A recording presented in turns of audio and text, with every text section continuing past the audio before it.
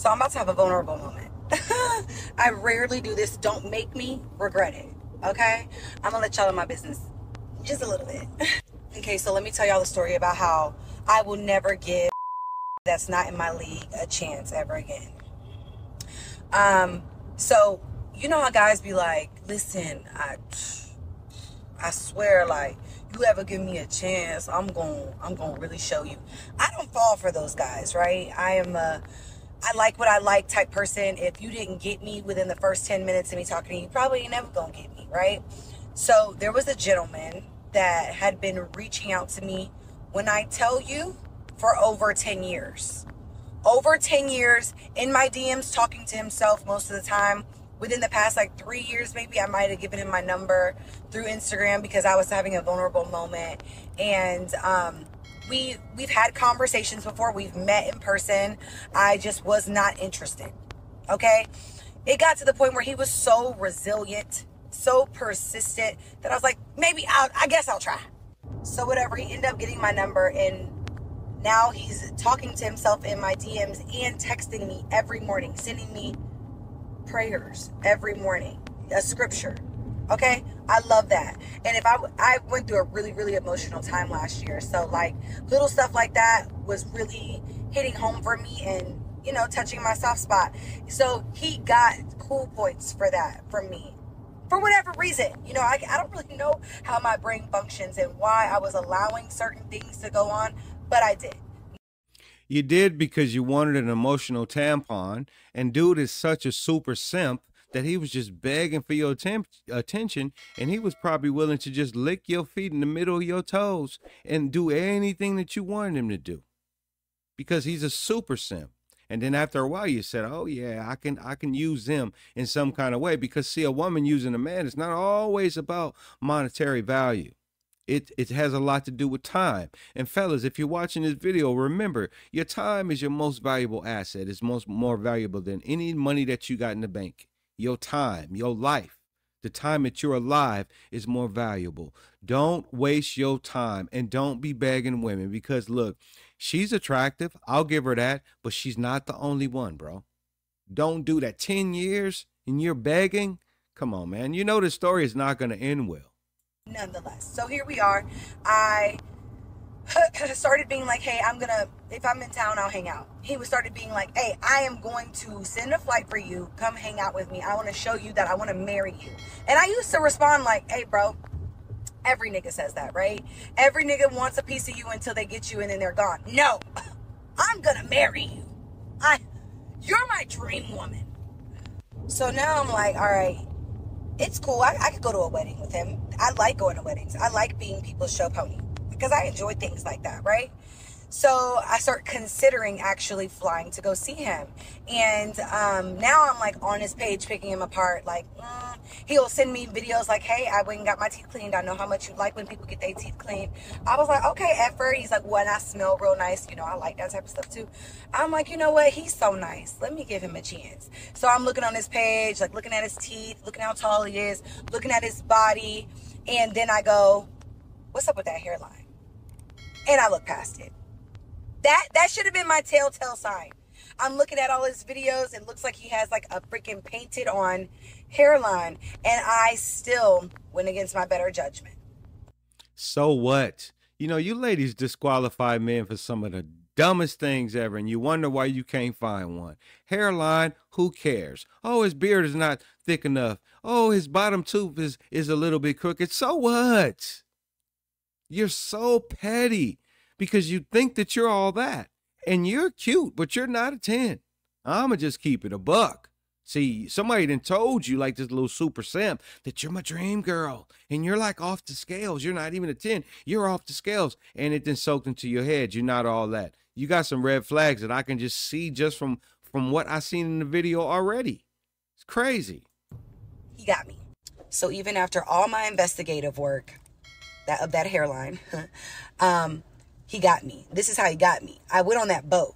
When I went on that boat, I got real bored and really, I don't want to say lonely because that wasn't the word, but I was just like in need of some type of energy, right? So he's messaging me while I'm on there, and I was like, you know what? I fly back to Houston I get back to Houston when I get there. Pull up. You live very close to there. Pull up. He was like, oh, I got this, that, and the third on Sunday. I was like, well, don't blow your opportunity.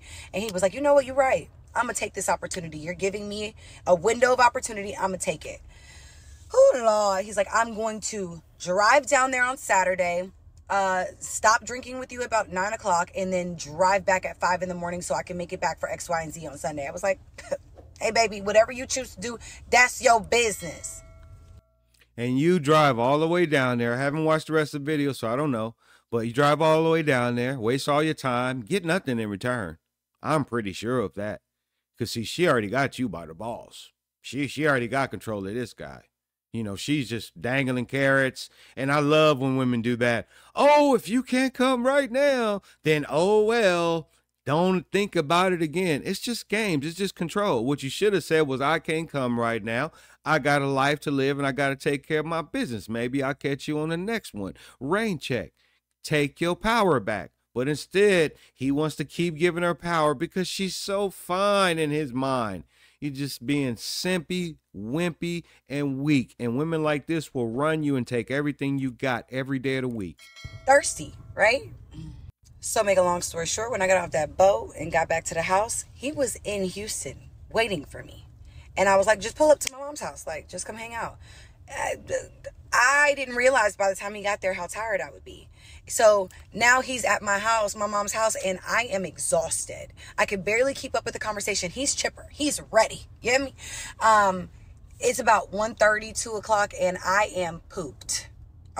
No, you just weren't interested in the guy and you started pretending like you were tired. That's all you did. Just keep it a buck. If you so bold and you so bad to talk the way you talked before, just be honest.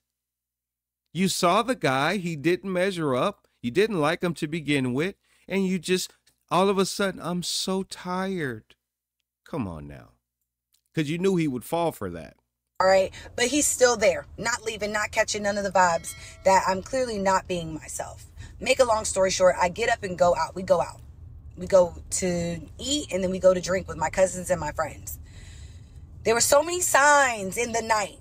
So many signs that I should have just took my black ass home. But I chose to stay the night with him because I felt like, you know, he drove all the way here. I could at least stay the night with him. That's the least I could do. Boy, at 36 years of age, still dumb as hell. Dumb. So stay the night. I wake up at like 8 in the morning. He's gone. I knew he would be gone. Let's also... When we got to the hotel room, obviously we showered. Baby, I'd never once seen this man without something on his head. You know that's a bad sign, right? If you're not interested, why are you at a hotel with the guy staying overnight and you took a shower? I don't know if you took it together and all that. Why are you doing all that? You're just playing a lot of games, and that's a dangerous game because to me, guys that do that type of stuff, there's something wrong with them. And he might have been a psycho that straight snapped on you, but you playing games because you so pretty and you think that you invincible. You're not Teflon.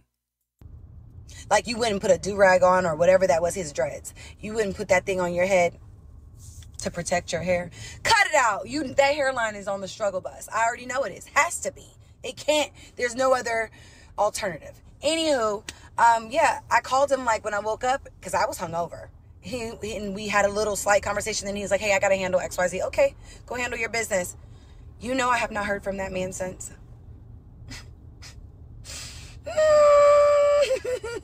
He did exactly what I told him he would do. And I really hate that for him because he's dead to me. Oh, so he didn't give you what you wanted. But it makes no sense to me because you didn't want anything. You're mad that he's not chasing you. You're mad that he won't be your emotional tampon anymore that you can just dump on. Maybe he realized that that was just a losing battle and he was just wasting his time, especially if he went to a hotel room with you. And I'm sure once you got in there, you said, I'm so sleepy and I went to sleep or whatever the case may be. No kind of action. Maybe he realized that he just wasted a lot of his time and that you're just not worth it. And I didn't expect this video to go this way for sure. So that's what you're really mad about. Dead, bitch. I called him a couple of times after that to like cuss him out, and he acted like he was just so busy with work. So busy with work and his child that he just couldn't fathom having this conversation right now, and that he would call me back. He called me back one time while I was asleep, and I have yet to have the conversation with him.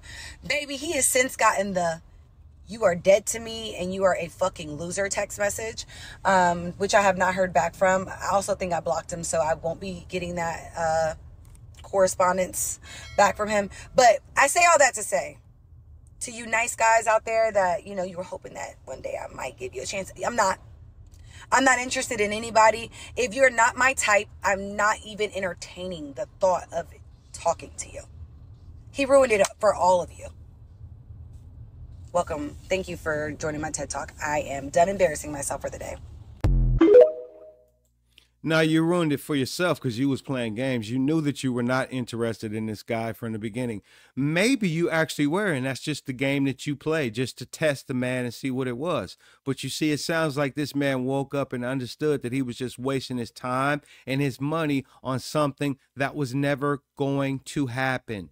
Because, see, you said you got to your mom's house and you was tired. How'd you end up at the club and drinking and all that? So I'm sure when you got back to the club, you was tired too, and you went to sleep and there was no action. And you just can't stand the fact that the man has a life and he's busy. You wasted enough of his time. You're just mad because he won't continue to chase you around. That's what that is.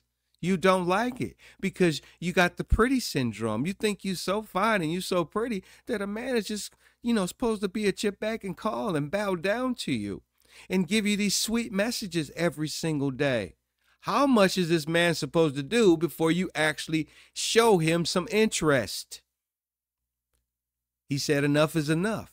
You didn't like it, but instead of being a mature adult and just going on about your business because you said you wasn't interested anyway, why are you so upset? Instead of just moving on, you got to send messages to cuss him out and this and that. Don't like it. It's funny how women that are attractive like this, and women in general, they love to reject men all day long, but they don't like the rejection when it comes back to them. Men hear this all the time. I'm so busy. I have to do this. I have to do that. I'm sorry. I just forgot. All these excuses. But the minute it's in reversed, women have this major issue.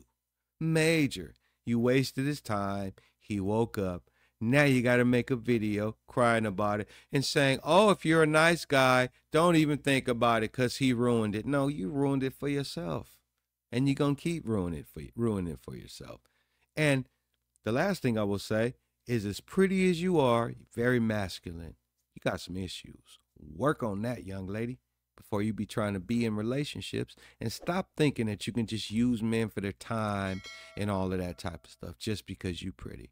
Because a lot of men are not as stupid as you think they are. That's all for this video, guys. Let me know what you think in the comments. Make sure to like the video.